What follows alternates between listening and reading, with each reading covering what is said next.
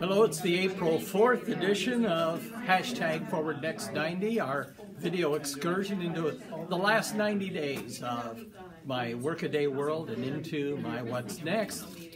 We are especially happy today to be hosting the Iowa Retired School Personnel Association Board of Directors and at their spring board meeting. We're taking a little lunch break right now, but for those of you who aren't aware, AARP began before it was AARP as the California Retired Teachers Association and then became the National Retired Teachers Association.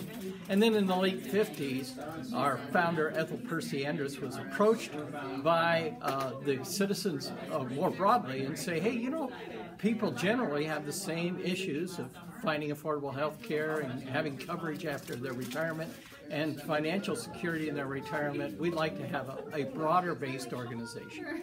And that's where AARP was founded. So our parental organization, if you will, our progeny, is AARP, and our parental organization is the National Retired Teachers Association. So it's great to be here with the Iowa board of the Iowa Retired School Personnel Association, featuring opportunities to elevate and expand people's ability to live their best life as they age.